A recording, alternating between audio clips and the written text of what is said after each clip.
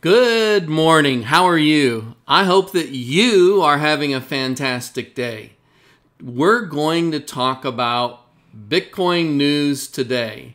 And today we're actually going to do a little bit of whale watching. Now, why is it important to watch the whales?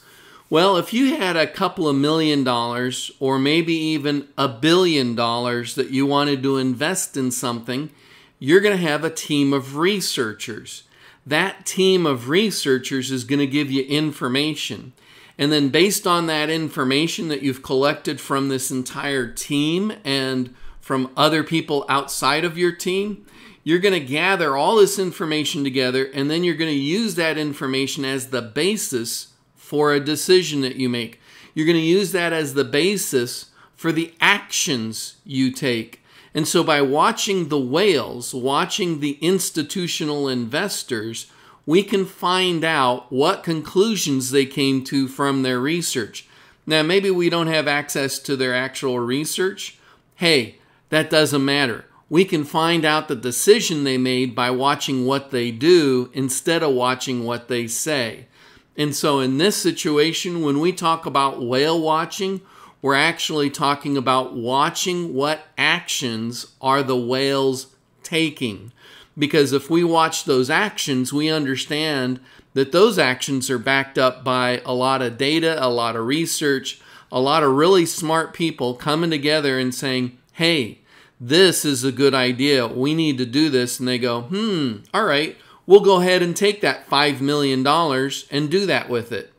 And so that's why it's sometimes useful to do a little bit of whale watching, and that's one of the things we're going to do in this video. We're also going to cover the Swiss bank versus, there's a Swiss bank versus Goldman Sachs.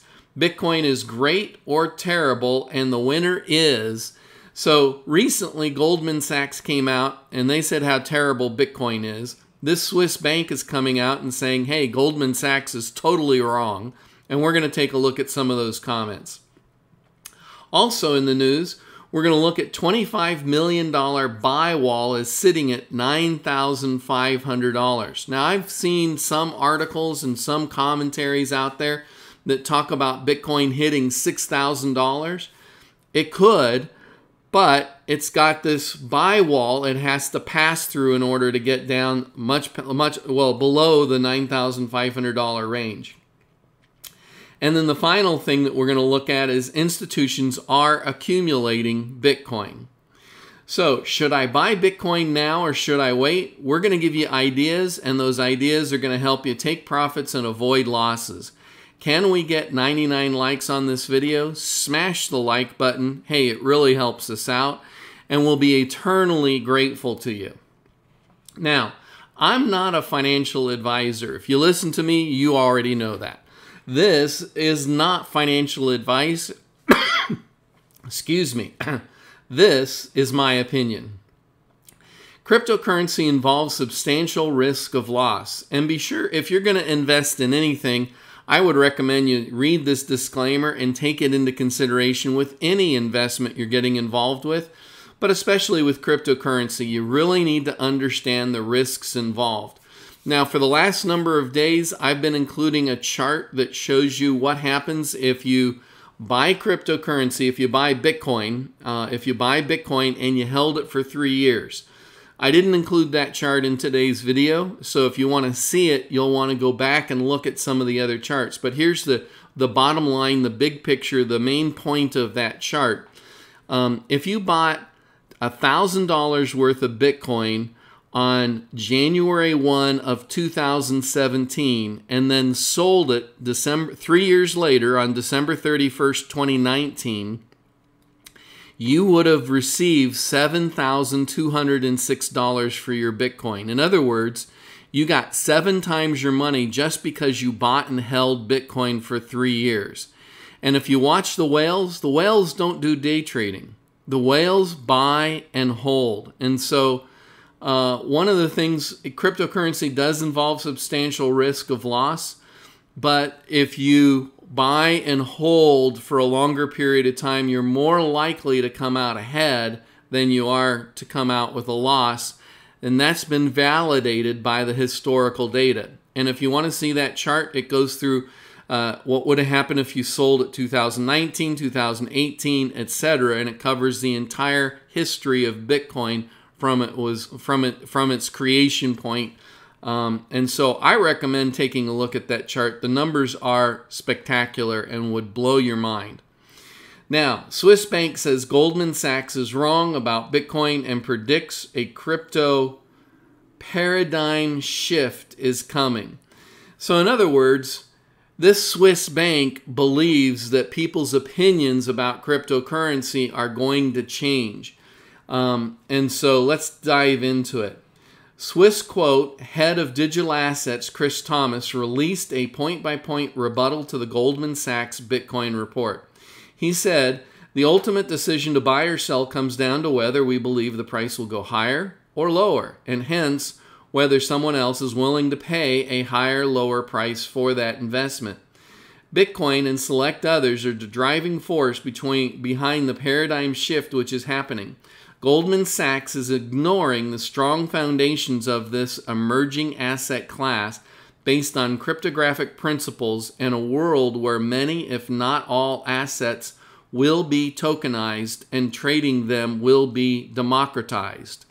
So said in another way, we're in a world that's changing a whole lot. And if you've been asleep, you may not have noticed that, but anybody who's paying attention, especially with the pandemic, our world will never be the same again. And as a result of that, cryptocurrency, in fact, when you look at what's going on out there with China coming up with their own digital coin, with France and several other countries in the European Union creating their own digital coins, with Facebook talking about their own digital coin, and when Facebook announced their Libra coin, man, did government regulators blow a gasket and wanted Facebook to come in and testify and give them information about what is going on with the Libra cryptocurrency that Facebook is building. And so, bottom line, the world is on the verge of a paradigm shift. Things will be dramatically different in the financial industry,